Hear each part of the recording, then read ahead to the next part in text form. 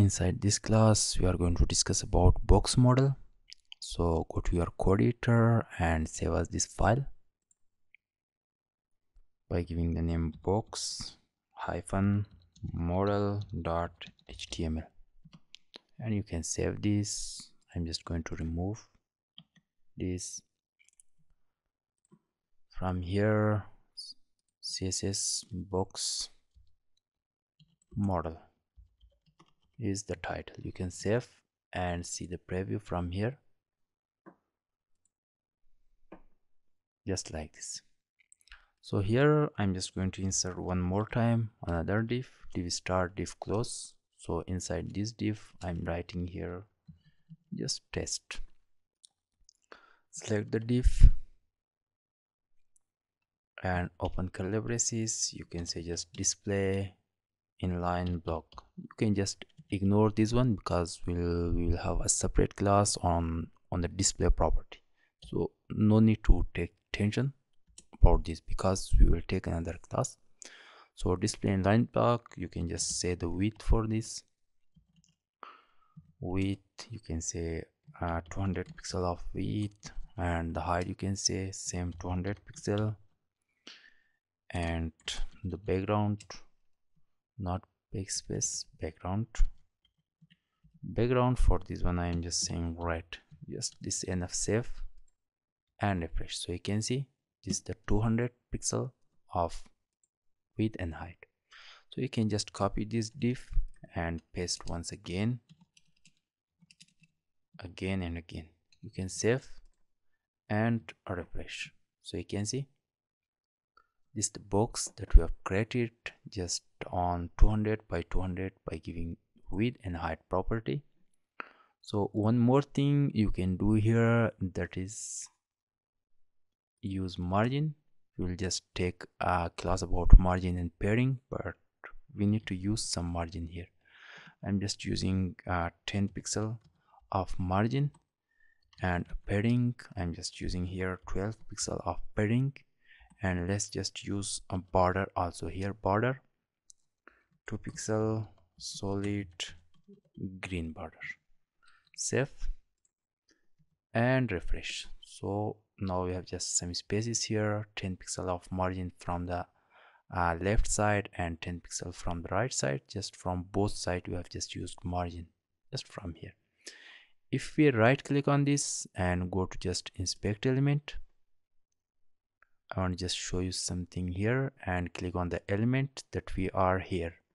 Now you can see the width of our element is here 200 pixel by 200 pixel, and you can see it is just highlighted here when I'm just moving my mouse cursor here, because it is just selected on the first element.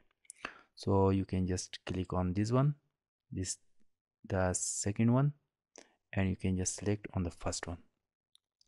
So here we can just see 200 pixel by 200 pixel is the width and height, and here we have 12 pixel of padding that we have used here inside this green, and after that we have just 2 pixel of border. Here is written border that we have used here.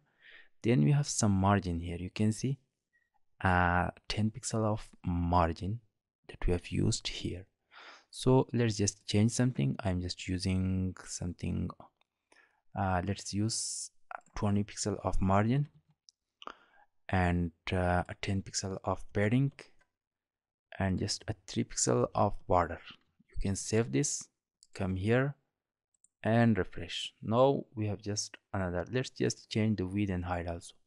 Just by 210 pixel is the width, and by 190 pixel is the height. You can save and refresh.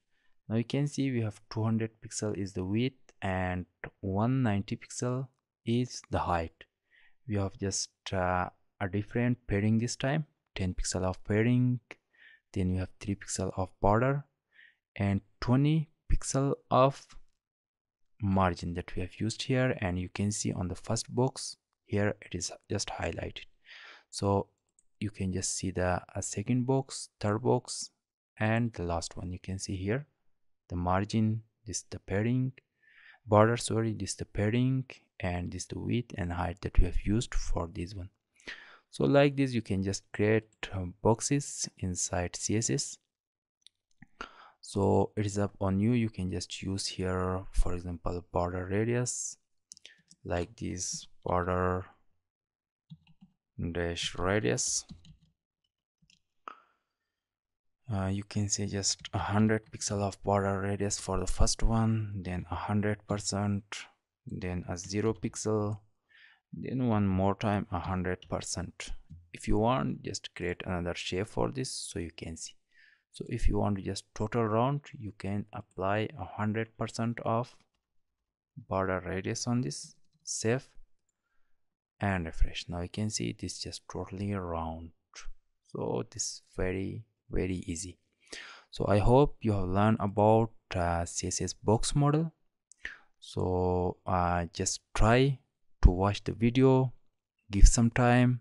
If you want to learn just CSS in better way, give some time just for watching the video, for practicing. Then this is just the only way that you can learn better. So wish you more success, have a nice time, and see you.